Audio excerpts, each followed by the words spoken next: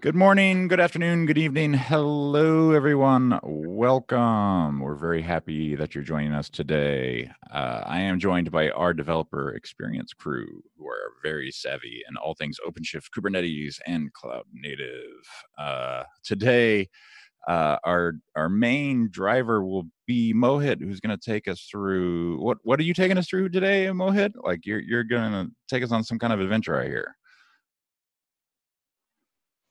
Yeah, it will be around developer experience, how you can do that using different IDs.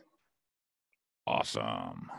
Are you ready, sir? Or do we need to introduce? Oh, sorry. I'm a technical product marketing manager here at Red Hat. Mohit is a developer advocate here at Red Hat. I'm assuming, or Yeah, I work as a senior engineer at Red Hat R&D based out of India. perfect. Awesome. Well, thank you for staying up late, I guess. Is it late over there? What time is it over there? Yeah, it's 8:30 at the night. Ooh, okay. Well, hopefully this will be enjoyable for you at the very least. So let's get started, man. What you got? Cool. I'll just start with the demos then, and I'll quickly share the screen. Yeah. Okay. If you can, let me know if you can't. While Mohit's working on that, we also have Serena Doyle is on the call. Feel free to drop questions into the chat, and we'll do our best to try to respond to those. Absolutely. Sorry, I forgot to mention that.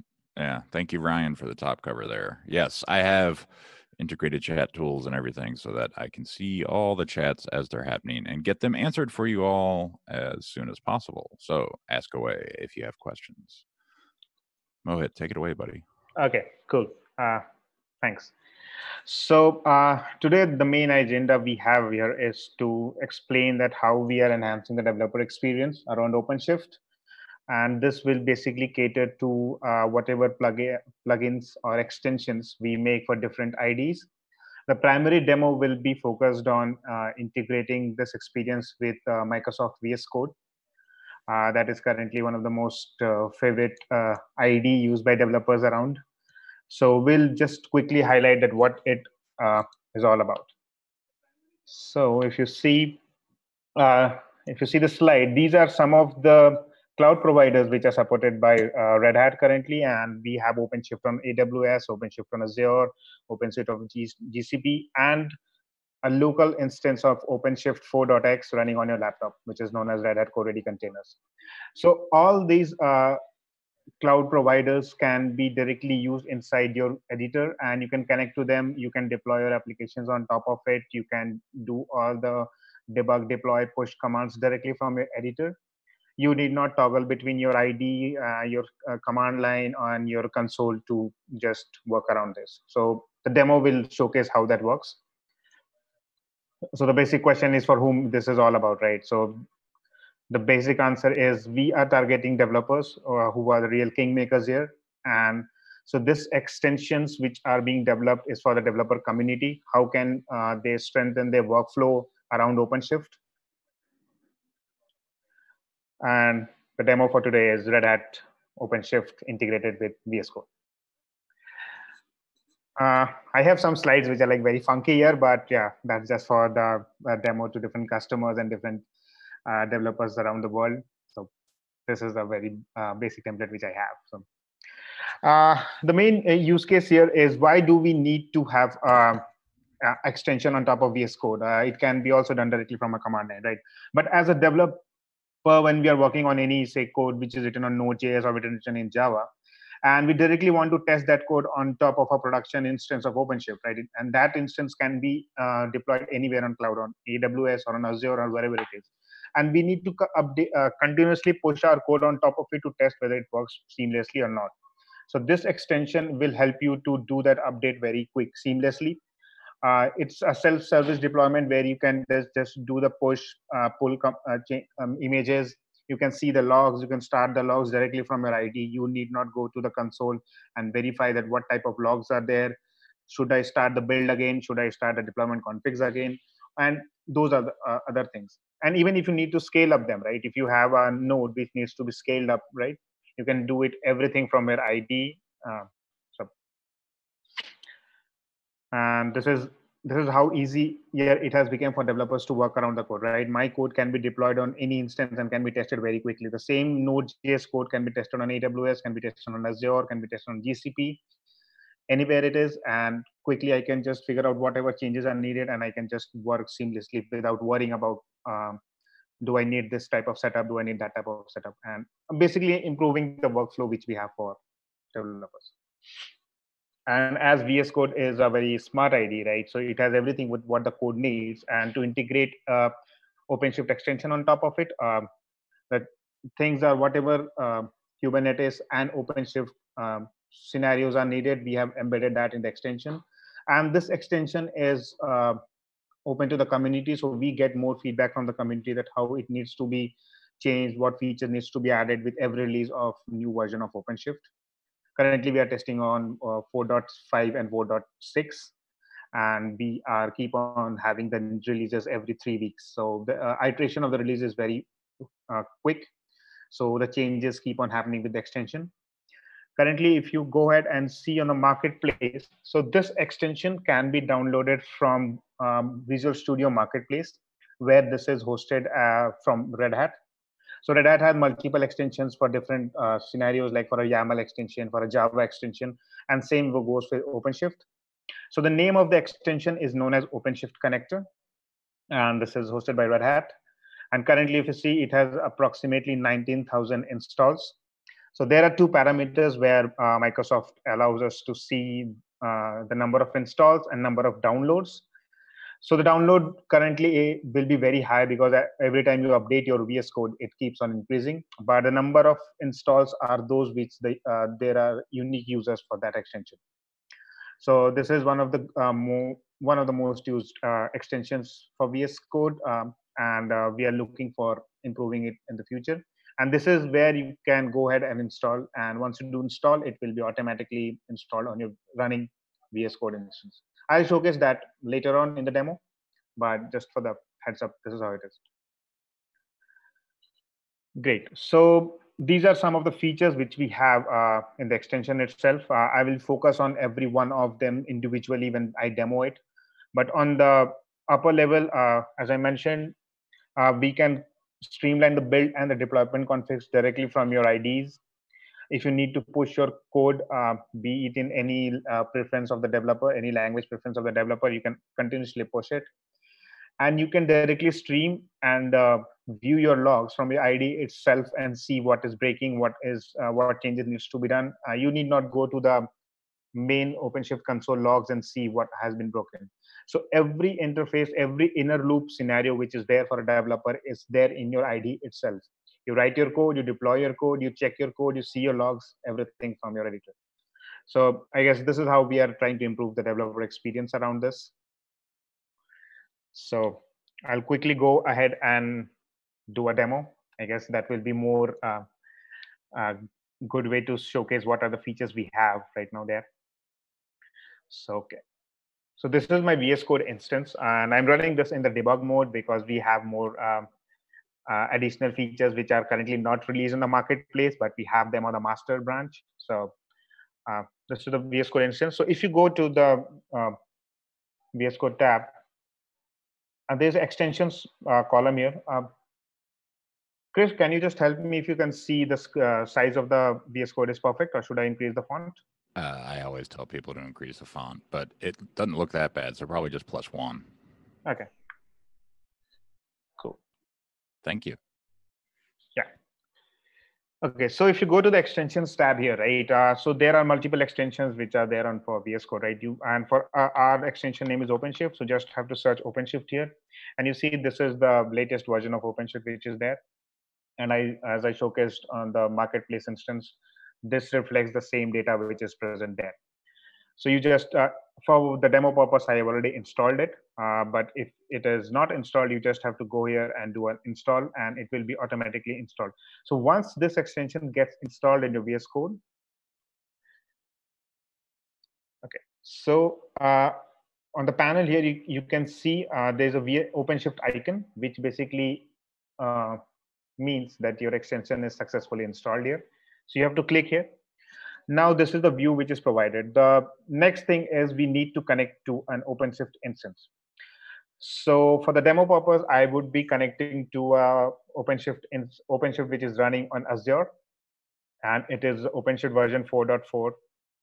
And so these are some of the action items which are available for the extensions. This first one is how you can log into a cluster.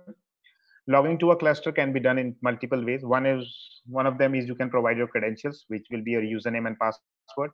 And the second one will be your token authentication. So if you have any one of them, that should work. This one is switching the context. So whatever entries which are already there in your kube config and you want to work with those entries, you can just do a switch context here. And once you do that, it will list down all the entries which are there in your kube config. You need to select one of them and the context will automatically change to that cluster. But the thing is that cluster should be up and running, otherwise it won't show anything. But yeah, you can anytime run the up the cluster and start working with it. Now let's go ahead and do a login of it. Okay, so let me just remove this. Okay, so it mentions, do you want to log into a different cluster? I would say yes, I would log into a different cluster. So as I mentioned, we have two options here. One is you can log in using your credentials, and the other one is you can log in your token. So let me just grab the credentials quickly. Okay, so I will be running on Azure instance. So I go here and I provide new URL and I provide this URL. It will ask me to provide the username. Let me get the password also. Okay. So the new user will be, let's say, cube admin. And I will just say the new password. Okay, failed to log into the cluster. Great. So this happens in the live demo, but yeah, okay. Yes, the live demo gods have struck.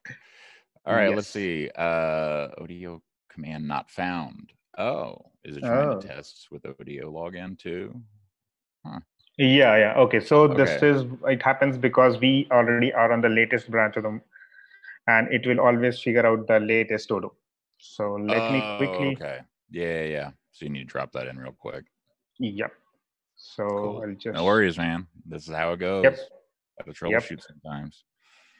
It's not a real demo unless something goes wrong. Exactly. Now we know it's real. I guess this was Yeah. I guess this was a part of Mohit's script as well, just to convince us. Yeah, if you're on the chat right now, right, like feel free to drop in questions. We have a lot of talent, like just hanging out on the call, ready to answer whatever you may have. The issue Mohit is struggling with right now is he needs the latest version of ODO, our developer open source tool. So as soon as the extension store. So yeah, meanwhile this gets loaded. Just giving a reference. So this extension in the hood uses Odo, which is a command line tool to interact with all Kubernetes and OpenShift related stuff. So whatever commands and whatever actions which are happening with this extension is basically running an Odo command in the background. So we strongly integrate with the new features which Odo has and with this extension. So every time Odo does a new release, there will be a new release with this extension also. Okay, it should not take time, but that's right. Just for a quick review, where's the VS Code running? That's on your laptop, right? Yeah. Okay, and so Odo is you're downloading to your laptop to get this connection set up? Yeah, so the thing is, in the previous versions of extension, what we had was the users got a prompt that they need to download two CLIs. One is OC and one is Odo. But in the latest release, what we have done is we have already embedded the OC and Odo CLI tools directly into the extension itself. So now the user need not worry about anything. As soon as they download the extension, these tools will be available to them. This has increased the size of the extension, but this has also given a flexibility for the developers not to worry about any CLI stuff related. So they can just work around the extension itself. Okay, so let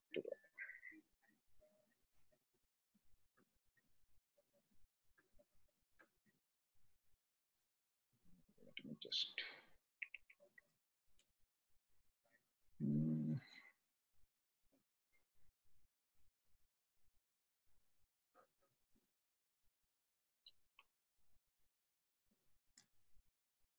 Is it stalling or is it connecting? Do we It is trying to connect. trying to connect? Okay. Yeah. The internet. Yep. So just to let everybody know, our follower count is a little off. I'm going to turn it off here in a second. But basically, we're a little over 800 users. We're trying to get to 1,000 users by the end of the month. It's the 23rd. Like, go tell your friends and family, come follow us on Twitch. I would really appreciate that. It's twitch.tv/Red Hat OpenShift. Give us a follow and greatly appreciate it. Thank you.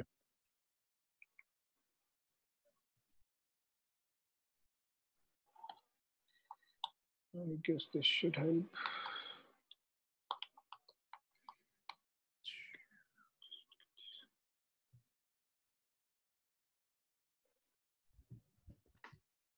Looks like you might have a space after the password. Oh, that would suck. Yeah. I'm not sure if it gets stripped or not. Yeah. So, okay. So now the extension will basically, once you do a new entry for the username and password, the extension will ask you do you want to save the password and the username for the future references, right? So that will allow you to just do a quick one. We don't have to mention the username and password every time. So now I'm already connected to this instance, but it is doing the background check to see all the pods are running and all the operators which are running or not. So if you see on the extension side, so this is the extension which is connected to an OpenShift on Azure. And if I go here and then do Open Console Dashboard, right? The internet is really slow, but okay. So it will allow you to open this instance directly on your browser, where you can see the provider of this OpenShift, right? So let's open this quickly. And this is all just right there in VS Code. Yeah, so everything is done through VS Code. You just have to do a few clicks and you're up there. Awesome. So now if you see here, this is the version of OpenShift 4.4.9, and this should open up. Okay, it's loading. Yeah, and you see the provider is Azure here. So this is basically OpenShift running on Azure. Okay. The same way we can connect to an instance which is like running on AWS, but I'll showcase that in the later part of the demo. So now here you can see there are multiple projects which are listed by default. So I go here and do a new project, and the project name will be 2H. Okay. Nice. So T should go at the last. I should not have done the Twitch one. Okay, but okay. This basically sorts you to the alphabetical order, but let me do a new one. No issues. So I do demo Twitch. There we go. So we have everything at the top. So yeah, we have some funny things which happen in the live demo. So this is how it is. So if you see, this is how the project got successfully created. But this is currently on your local instance. It is not deployed onto the main production instance of OpenShift on Azure, right? So this will happen when we have all the components up. So let me do a new component. So the next functionality which we have for a project is you can create a new component. A component can be any type of project which is on Node or which is on Java or on Go. And the services, the new services are basically the services which are supported by service catalog in OpenShift 4.x. This also supports OpenShift 3.x. So it's not necessary that you need to have OpenShift 4.x to work with this extension. This extension also supports the OpenShift 3.x also. Nice. So if I go ahead and do new component, so basically this will ask me that which application we want to create this component upon, right? So you saw I just created a project. I did not create an application. So now I can go ahead and create an application, and I name that application is application 123. And then there are 3 different ways where we can create a component. That can be your Git repository. You can just copy paste your Git URL and paste it here, and that will create a component out of it based on the supporting language which we have. You can also have a binary file. It can be a tar file, it can be an XZB file, and you can just provide that location, and it will create a component out of it. And it can also create a component based on the files which are present in your local directory. Right. So for this one, I'll just quickly show a Git one. So I have a simple React application which basically allows you to see the current weather in any part of the world. So I'll just go here and do Git repository. And after doing this, basically every component should have a context folder. So the usefulness of having a context folder is, as soon as we create a component, it creates a .config file inside that folder. And that config file can be shared across teams, across organizations, so that people need not do the same step again and again. They can just use that config file and create the component out of the box very quickly. And that config file will have all the entries which are needed for the component to start. So once we have this component created, I'll just showcase you that how that config file looks.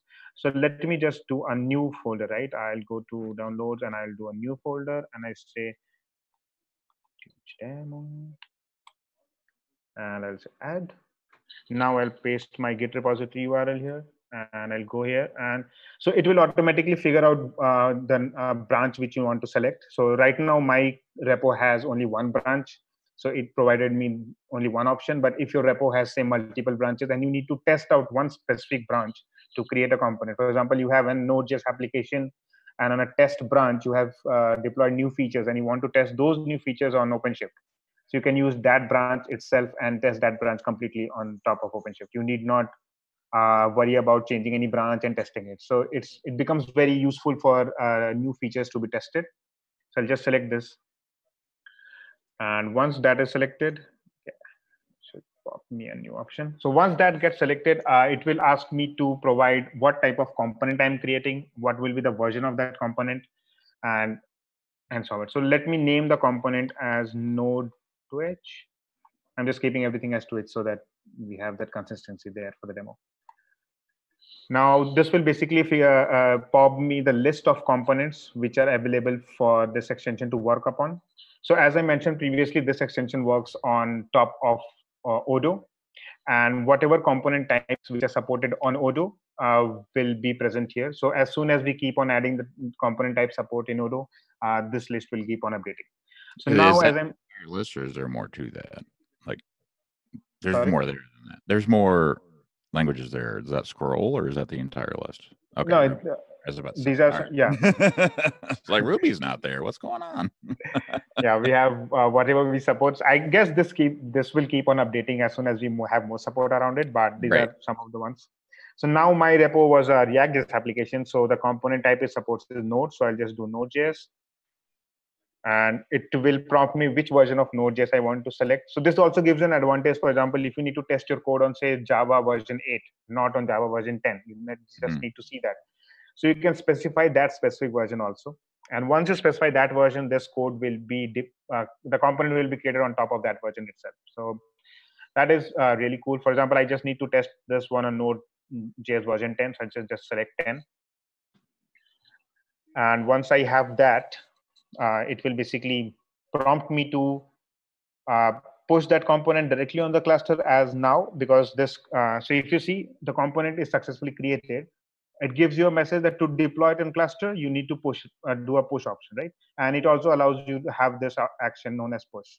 Nice. And if you see on the view side, you see that command currently is not pushed. Right. So it also gives you on the left-hand side, could you right-click that? I'm just curious what the options are. Yes. So now if you go here, right, you can do multiple options here, right? So as this is currently on the local side of your OpenShift, it is not deployed on the production. So you can create a new route for it. You can create a new storage for it. You can describe the component, and from here you can do a push. Beautiful. So there are you can do a push as soon as the component was created, or you can do a push later on. So for example, if I want to create a route also and then do a push, so I do go ahead and do a new route, and then I can select, okay, this was my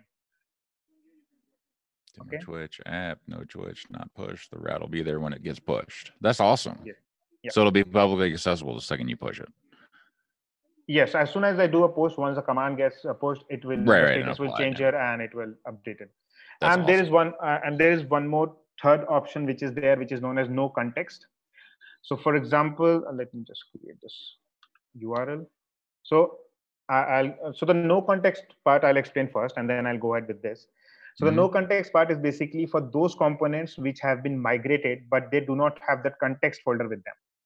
For example, if you remove that context folder from your workspace, the status of that component will change to no context, because then it figures out that, okay, I do not have that configuration file, so I cannot do anything, right?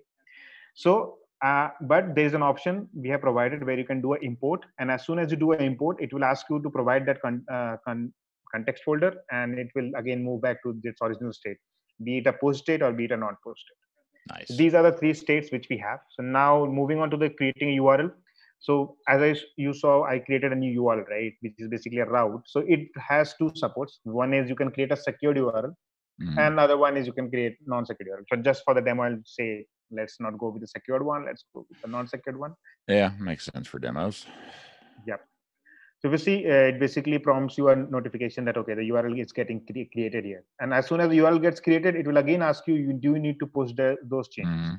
I'll go ahead and do yes. I need to push those changes now into my cluster because I have my instance up with my route. So as soon as I do that, if you see here, this will basically open an integrated terminal on VS Code side, and it will basically run the odo command, which is running on the background for every action which we have. And it will give you the status of the component deployment, right? So now it has verified all the component prerequisite. It has triggered a build, and now it is waiting for the build to finish. This will take some time based on the speed of the internet which you have. So we'll just keep it that way. Let it finish. So now if you see here, right? Okay. So this currently is having, let me just show. So this is a twist demo, which context folder which I created, and it will have a .odo folder. Inside that .odo folder, we have this config.yml.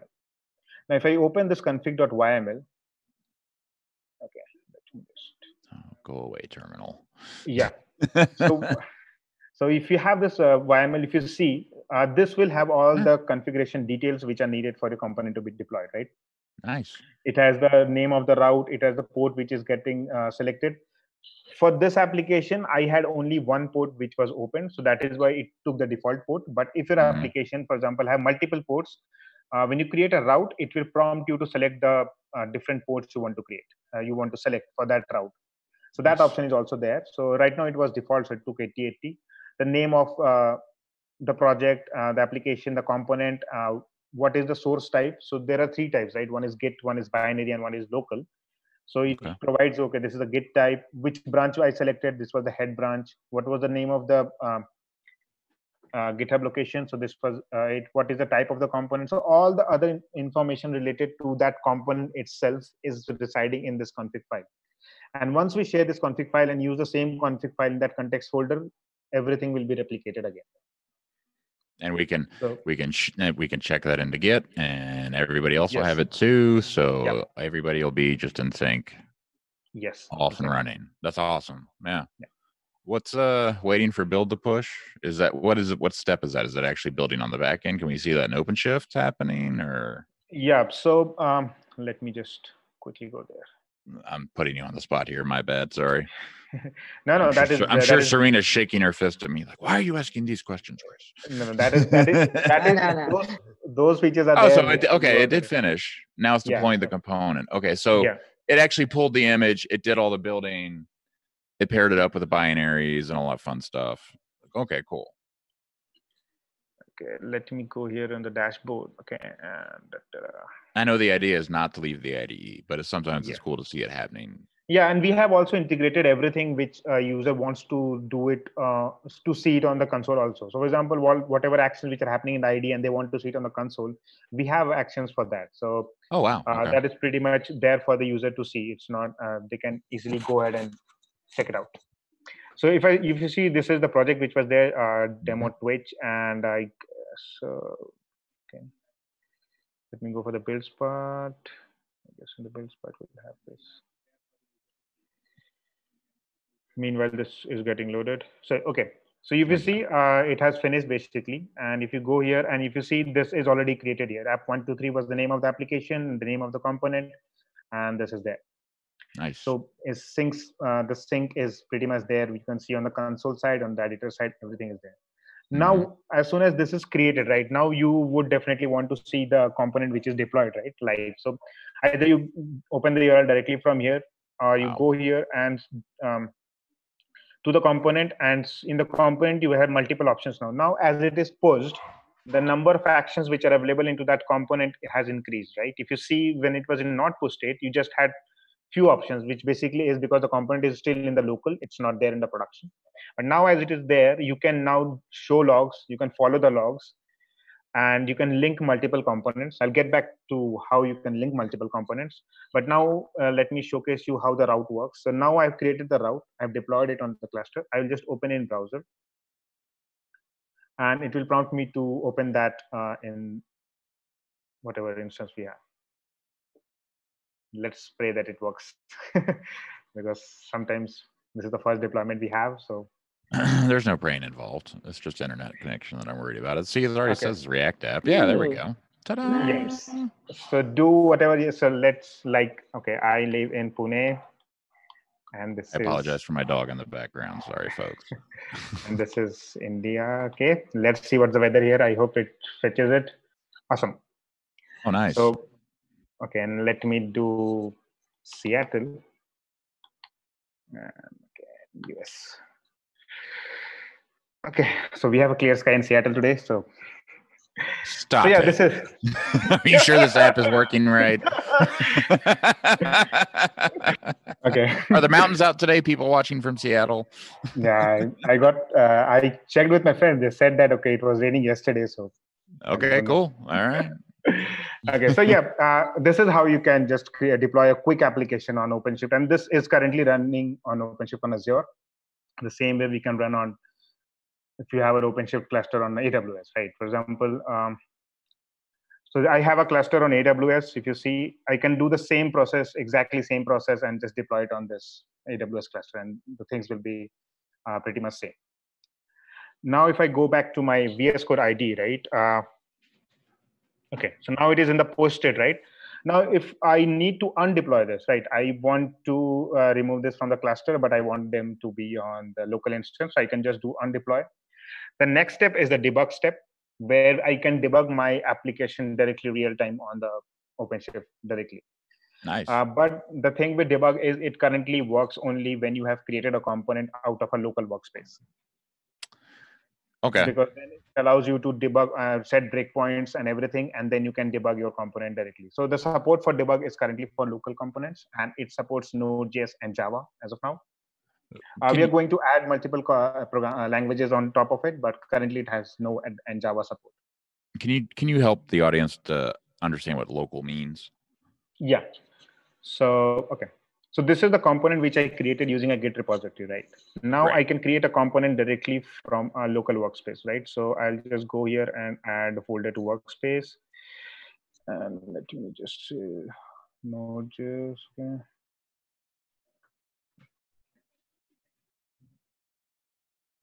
Okay, this is weird. Cancel. My Zoom instance is weird, but okay. That looks okay. Fine. Yeah, add folder to workspace, and I will just say node. No. Yeah. Oh, so you would have to just check out the thing locally. Yeah, I have to basically. Okay, I have to. I see what you mean. To my workspace. Yeah. So as long as you're pulling down the Git repo locally to your machine, but the way you're doing it, where it's just deploying from Git directly from OpenShift, it takes out that step. It makes everything in the node or in the cluster, as opposed to having to bounce back and forth between, oh, now I need to check something into Git locally to do something to push it, right? Like it's just all in the cluster on the other way. And this route, there is a Git repo on your machine. You're using it explicitly for interacting with OpenShift and your application. Correct? Good assessment? Yeah. So, and one more thing here we have is, for example, this is the local, for example, I have a Node.js repository, right? Which I cloned it on my system and I added it onto my workspace. Now, if I go here and again in this project, I go and do new component and I select the same application. Now, if I do workspace directory, this will automatically prompt me whatever folders which are there in my workspace. Nice. So here I need not worry about, okay, which folder it was. I have already the drop downs available. I'll just say node.js and it will ask me to say, provide the name. I said node local. And the steps are same. So after that, you just select the type of the node.js type component type at node.js version as the latest one, and just post that component, right? So I guess here, and the workflow remains the same, whether it's a git component, a binary, and whatever it is. So again, I do a push here, and it will again start the deployment again. So meanwhile, this is happening. I'll showcase the other features which we have. Sweet. Okay. So now, if you see here, this component is already deployed on my cluster, right? Now I need to see the logs of it. So I go and do a show logs. Ooh. Now, if you see here, okay, great.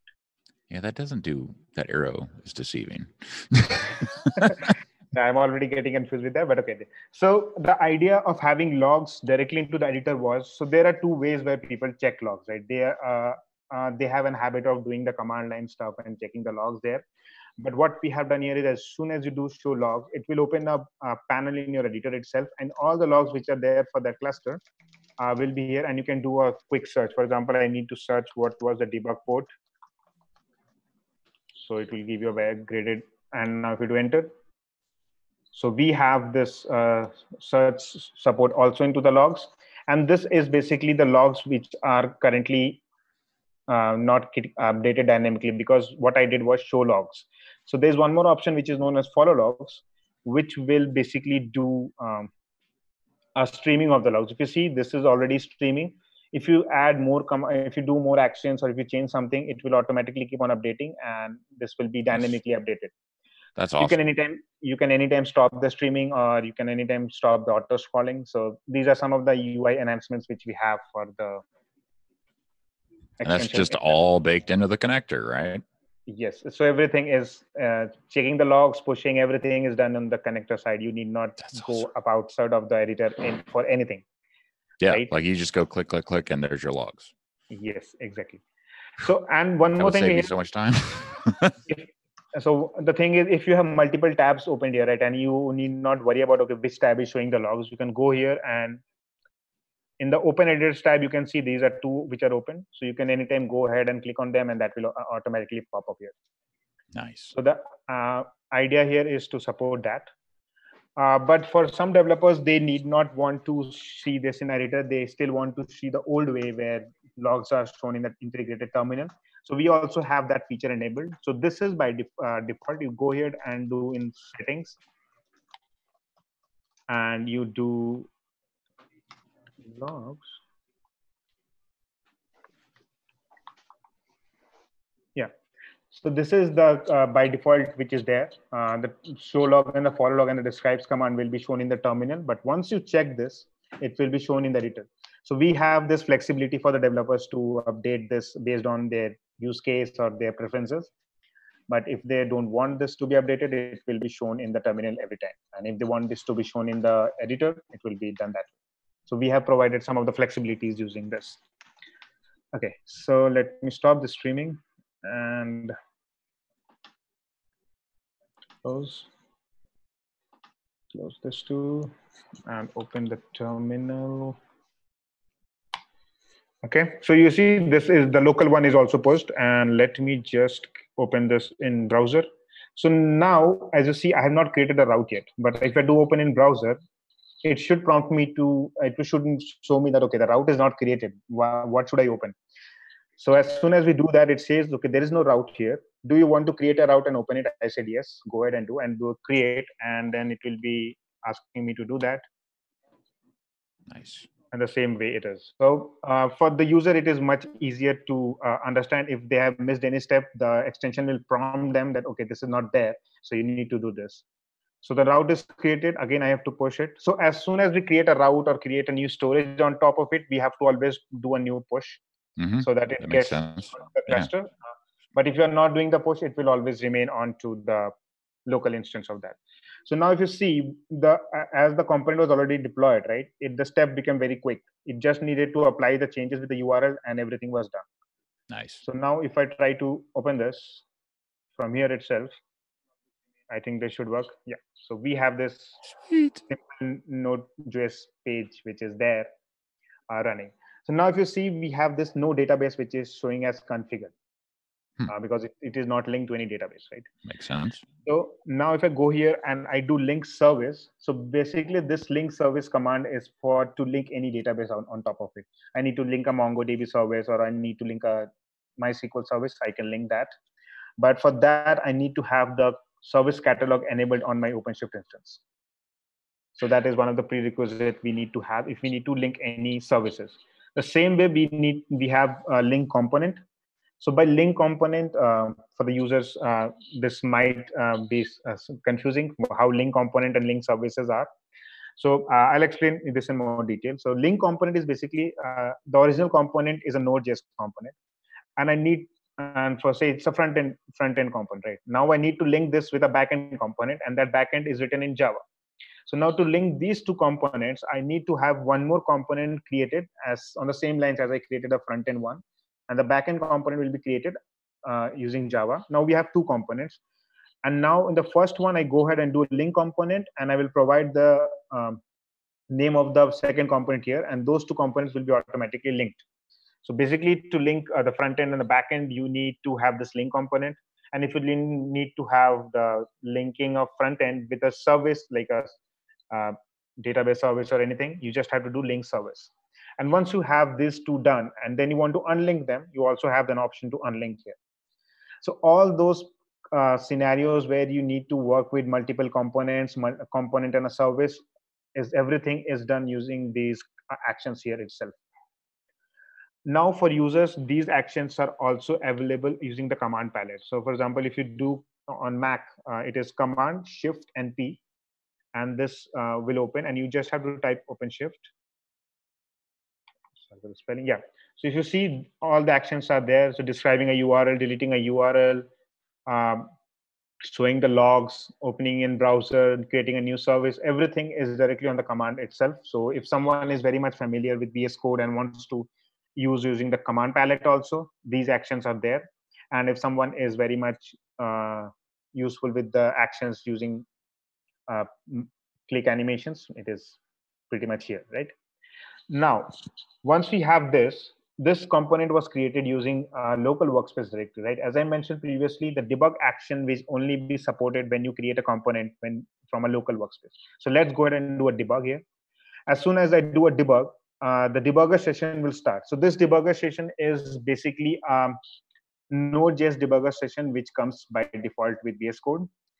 But if we need to debug, say, a Java application, so there is a debugger for Java extension from Red Hat itself. So if you go here and see the different extensions which we have from Red Hat, right, for VS Code. Let me open it. So there is extension known as debugger for Java, and you need to use this. Okay. There it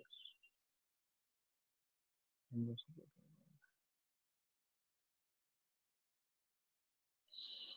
So this is one of the extensions which it needs. And so as soon as you do this, the extension will prompt you that extension is not yet installed. You need to install it, or else if you already have that extension installed into your VS Code, it won't prompt you and it will start the debugger session. So now the Node.js was already installed by default. It didn't prompt me to install any extension, and it said debugger session has started. And you see here the debugger is already running. So if you see, this is how the debugger looks here. And if I need to go here and say debug which application, okay, let me go here and say views, index.html. Okay. So I can, any application which I have, I can debug it directly from here, and I can just keep on working with that. You can also write this in server.js. Okay.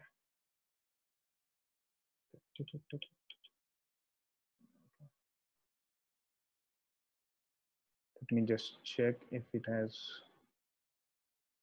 connected to Mongo. So for example, if my MongoDB was already up and running, right? And if I added a breakpoint here, and then again, I had refreshed that code, it will basically stop at this breakpoint because the debug session is already enabled. And this will work on top of this application, which was deployed here.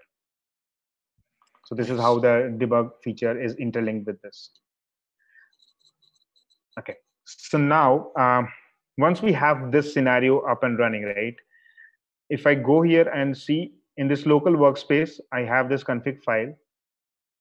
And here you see the entries are different for the config file, right? Because the source location is the root folder because it's in the root of my workspace. The type is local, and the port which is hosted, and the other names which application, project, component, everything is currently present here. Now, for users who want to see the build configs, the deployment configs directly from your editor itself, we have the dependency known as for Kubernetes extension. So this is a Kubernetes extension which is developed by Microsoft. And this is added as a prerequisite when you install the OpenShift connector. So for this, what we need to do is,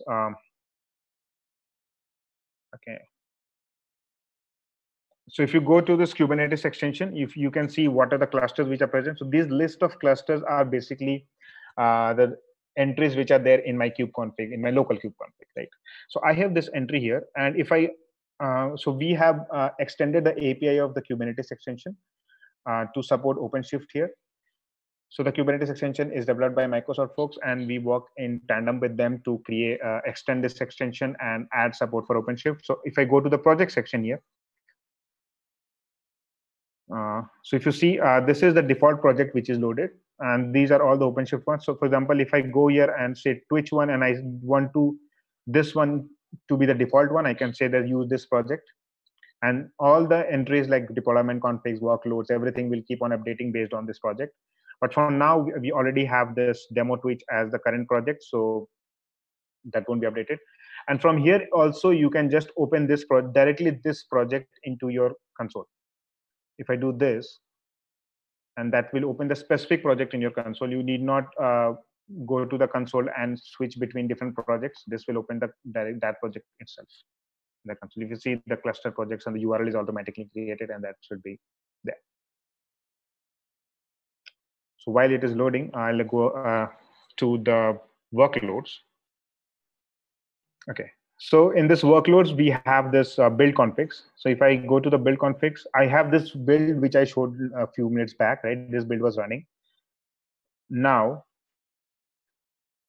I can directly rebuild this from here itself. I can show the logs here itself. I can follow the logs. And I can delete this build from here itself. I did not go to the console again and to do this. But then let's rebuild this, right? I do a rebuild of it. And that will start this, and let's go to the console and see the builds, whether it is rebuilding or not.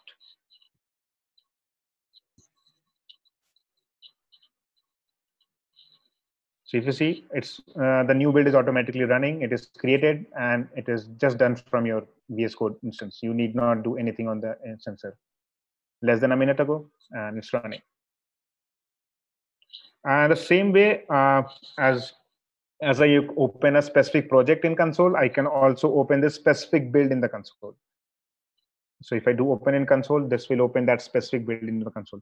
So the advantage which we have here is the users can work on a specific build, specific deployment configs, specific image streams, which are available here, and just check those specific things in the console directly, instead of navigating the console and seeing which elements are present where. And everything is happening from your editor itself, so you can just need not worry about that. Okay, where it is, what is happening in the console. The things are running seamlessly. And the same goes with the deployment configs. So now I have two deployment configs. And if I do a right click onto this, it will open the deployment config YAML directly into my editor. So I can still view whatever entries which are there for that deployment config, the YAML entries, and I can work around it. And if I open this again, I can also show the logs here, and let me just check. So if you see, as I showed, we can directly go to the specific build directly here, and we are already on that build section directly in the console. And this feature is there for any resources of Kubernetes, right? It is just not specific to OpenShift here. It is unique to any Kubernetes resources. So, for example, if you are just working on an OpenShift cluster, you can do the resource working with OpenShift. If you're just working on a Kubernetes cluster, which is not on OpenShift, you can still do the same things. Okay. I had a couple questions from the chat stream I wanted to check in on if you're all right with that. Someone asked about whether this build was happening, whether there was a jar file involved. This was a Node.js or JavaScript React repo, right? Yeah. Yeah, so this, for folks who maybe are less familiar with OpenShift, your build and all of that is going to happen on the cluster using this build config resource in order to kind of spec that out how it should happen. I tried to lay out kind of a flow of which resources you might interact with in the chat. For folks that are trying to trace that flow. But this should make it very easy for you. You shouldn't need to interact with these directly very much unless you need to go back and customize them. But this is great that they're all exposed and accessible right there. So super cool. I think I saw when you did a right click, was there an option for watch in the right click menu? So yeah, so in the build section, there is no option for watch. But if you go to the OpenShift extension, and if in that project itself, in the component, you can do a watch of that component. So if you continuously keep on updating your files and you need to see how they're getting deployed, so this watch feature will be very much useful there. So we have the watch, we have the push, we have the undeploy command. Everything is there for that specific component. And even when you pull up the watch, Awesome. It's still right here in IDE, right? Yes, everything. Yeah, you need Awesome. not change the ID anywhere, right? Yeah, like it's all right here in this one screen for you. Yeah. So, and one more thing which we are going to add in the future release is right now you need to have the instance of OpenShift from, you need to create an instance of OpenShift, right? Whether it's on AWS, on Azure, or in local system. But in the next release of this extension, we'll provide an action where you can set up a OpenShift 4.x instance directly from your extension itself. So for that also, you need not go out of your editor. You just have to do a few clicks and a new OpenShift instance will be up and running. And that will use Red Hat Code Ready containers Nice. directly on your editor itself. So yeah, so that will be a new feature which will be releasing soon, I guess. So we are working on that and we are getting few feedbacks around it. But yeah, once that is up, we'll have updated on the marketplace and maybe tweet around it so that people can know about it. Oh yeah, absolutely. Maybe you can come back on and show us. That'd be cool.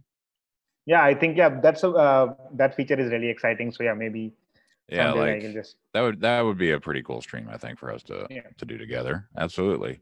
I'm looking through the chat, Ryan. I'm not seeing much of anything. There is a survey that Serena would like everybody to take. I will copy and paste that survey feedback form. I'll just say feedback form. I apologize for the dog again. Many things are happening here today. But yeah, so thank you so much, Mohit, for joining us today. Thank you, Ryan. Thank you, Serena. Thank you, everyone. When is our next one? It is 2 weeks from now, right, Ryan? I believe, let me confirm with Serena, but I think she is available 1 week from today. Oh, fun. Okay, so we could. Serena, are you around to confirm? I am around to confirm. Yeah, I'm available next week. And what we were talking about is the upcoming plans for OpenShift 4.6, the developer experience there in the console. Cool. So next Tuesday is pretty booked for the stream schedule, to be honest with you, but we could slide you in Tuesday afternoon or Wednesday or Thursday. We might have to shift that week. If we're going to do this weekly, we'll have to establish that in the streaming calendar. But yeah, no, I look forward to having you all on next week. Sounds great. All right. The next stream that we are having here is looks Every like 2 tomorrow. weeks. Yeah, Oh. every 2 weeks for us here on the developer experience office hours kind of deal. And then tomorrow we're doing multi-cluster management on OpenShift explained for developers as part of our OpenShift Commons briefing. So that's at noon Eastern. GMT switch to 1600 GMT UTC. So yeah, join us tomorrow. Please follow Mohit on all the things. Hit up OpenShift.tv to see where all we're streaming, and subscribe to our calendar from there as well. We have a public Google Calendar that you can just add in to your Google Calendar, and it will let you know where to go to find us when we are live streaming. So thank you everyone for joining us today. Mohit, thank you again for another wonderful, absolutely great demo. And Ryan and Serena, thank you so much for answering questions. Thanks, everybody. Thank you for that. Thanks, all. Have a wonderful See you day. next time. Bye-bye. Thank you. Bye-bye.